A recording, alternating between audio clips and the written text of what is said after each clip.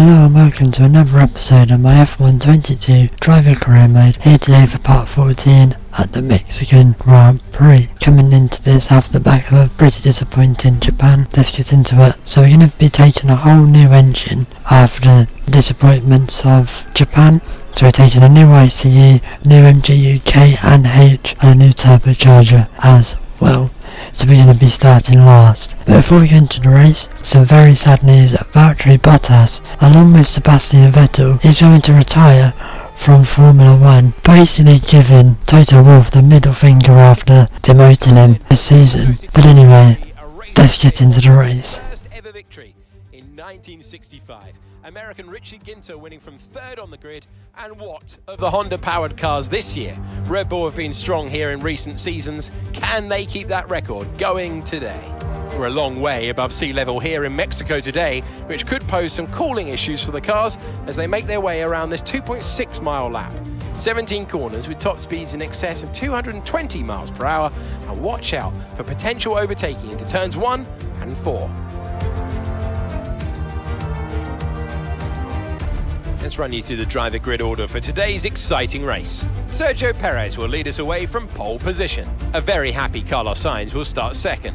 Moving on to the rest of the grid, we have Magnussen, Bottas, George Russell, they've taken a grid penalty, and Tsunoda, Leclerc, Ricciardo, Norris, they'll be starting further back after an earlier grid penalty, and Max Verstappen, Stroll, Fernando Alonso, Sir Lewis Hamilton, they've taken a grid penalty, and Latifi, Mick Schumacher, Vettel, Pierre Gasly, and Guan Yu Zhou, Albon and Brown.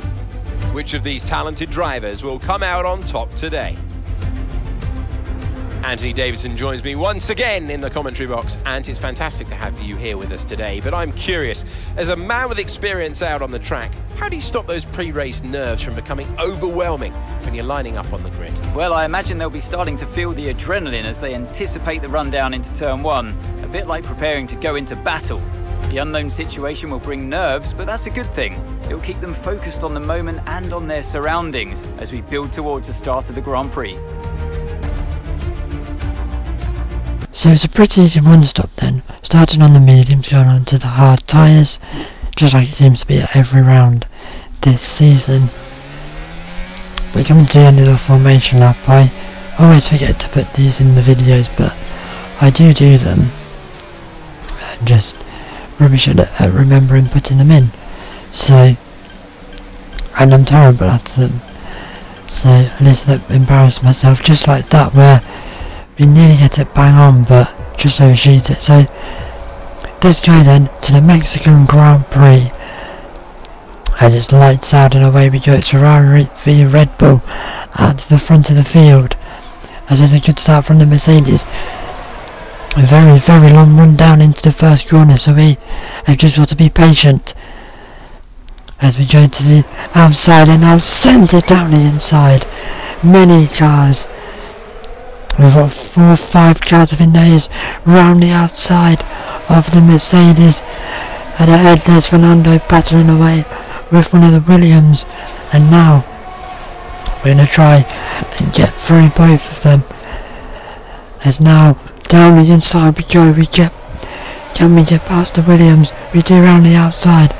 Bit dodgy that when we get the McLaren as well, but we have to back off and give that position back.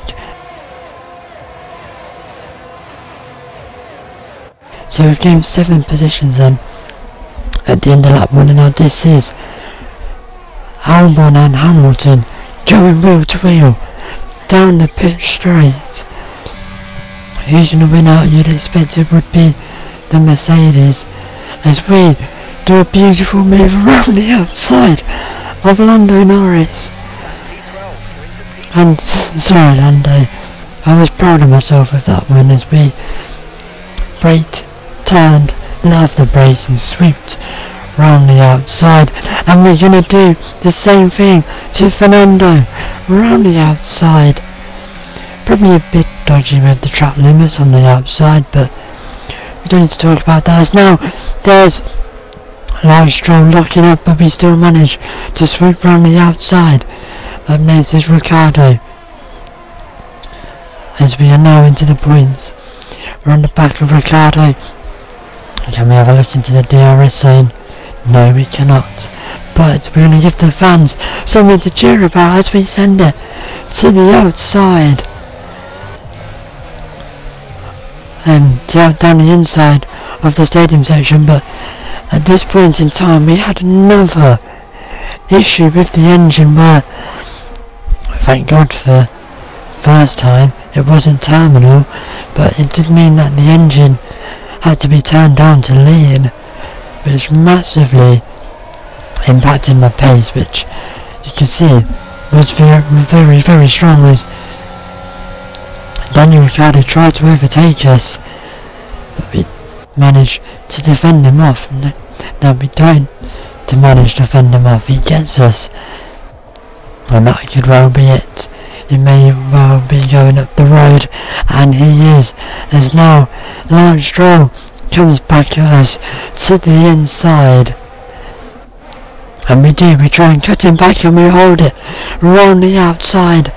In the second part of the chicane, there's Max Verstappen, as there's Lando Norris.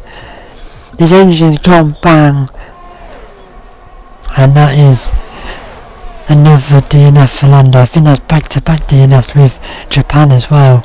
As this is Verstappen going wheel to wheel with Lance Stroll around the outside at the stadium section. He hasn't got it done yet though, to the inside of the final corner. And now Fernando Alonso, the mighty Fernando, may well be eyeing up a double overtake as they're side by side. Look at Hamilton in the outside, but through goes Verstappen. He gets past Stroll, and Fernando gets past Stroll, and Fernando tries to go around the outside, but Fernando locked up and he has lost a bunch of positions there, as now he's left battling the AlphaTauri of Yuki Tsunoda of Pierre Gasly, as now Hamilton and Verstappen are going to be going at it as they try to hunt down us. Side by side, can Fernando hold on round the outside? It looks like he may not have, as this is Verstappen, and Hamilton has got the double slipstream, and Hamilton's in ascending lane, and Hamilton has spun us round right in the middle of the track. Verstappen has hit us. We have had to sit here in the middle of the track, and that's a safety car, and for the second time this season we have been spun round. That time not my fault, unlike Monza with Charles Leclerc.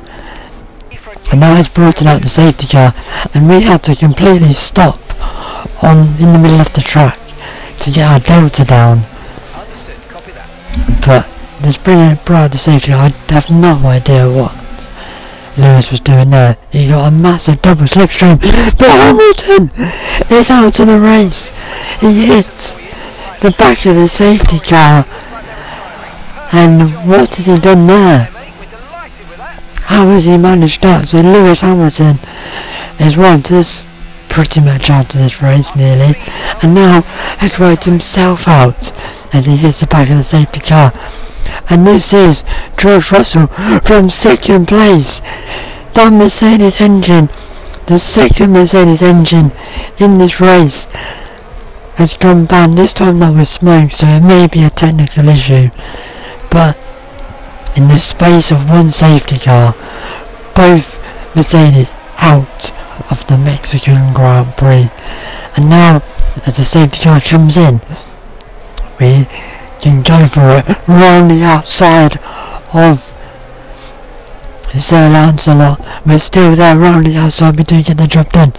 And now this is a chance for us to crawl ourselves back into this race as we try to go to the outside of Valtteri Bottas, who's announced his retirement, and we get the job done round the outside just like we did to Fernando. And now down the inside of Yuki Tsunoda. We never got to really battle him early on in this race because of the engine issue that has fixed itself now, so we can use this fresh engine again.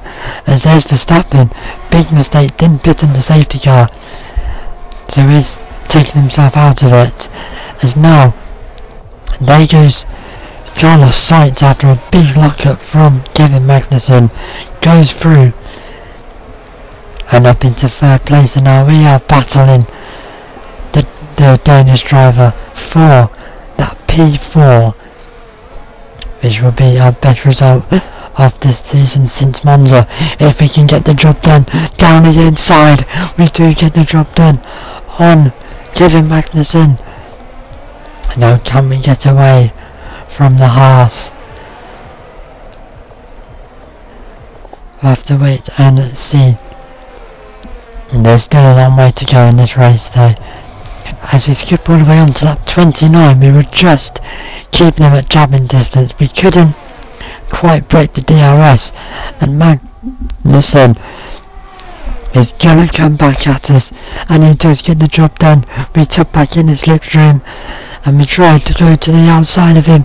We're half a car alongside, we are full car alongside, and we do hold the position. We understeer off the track on the exit, but we do keep that position. It's the AI are so quick in a straight line this year.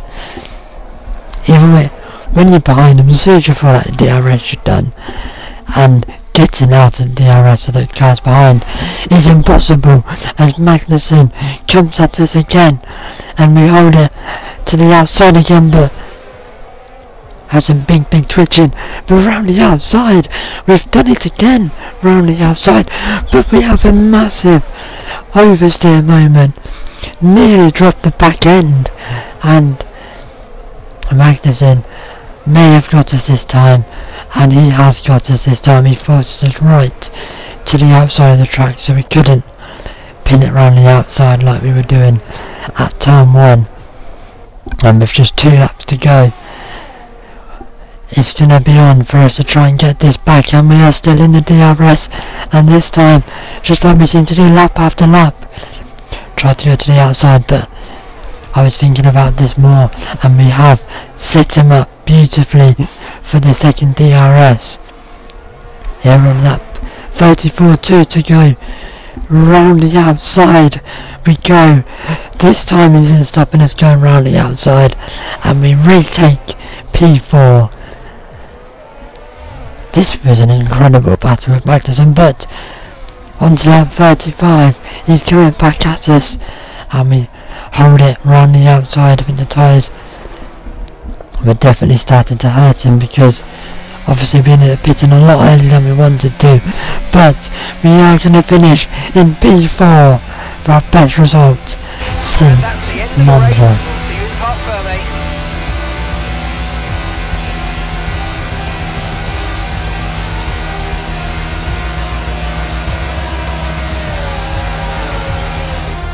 Not just victory today then, but the championship as well.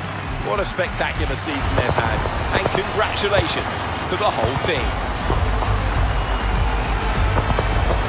Anthony, tell me, what was it that helped them achieve this success?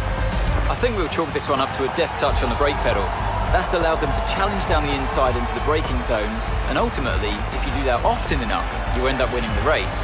It was great to watch as well though, wasn't it? Forget strategy, forget tyre management. Who doesn't love a good old-fashioned scrap?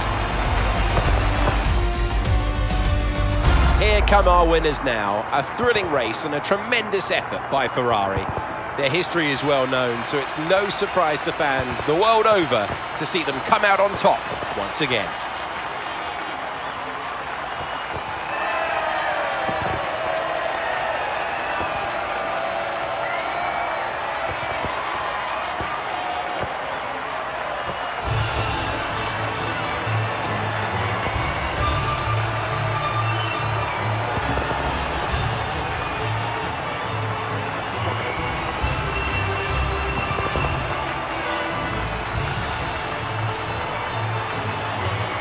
So that's been the Mexican Grand Prix, and what a Grand Prix it was. For the second time, us being wiped out and spun, getting a safety car has benefited us again, because we have just gone from stone dead last to P4 and we are really starting to maybe have a chance of better the rest this season, with Bottas and Fernando not that far up the road now. In terms of the constructors, we are bossing it over Alfa Romeo. We really have taken the fight to them this season, and we seem to have come out on top so far, but there's still 2 races to go this season. Hope you enjoyed this video. Come back for the Brazilian Grand Prix for our second sprint weekend of the career mode, but for now I hope you enjoyed the video, and until that video, goodbye.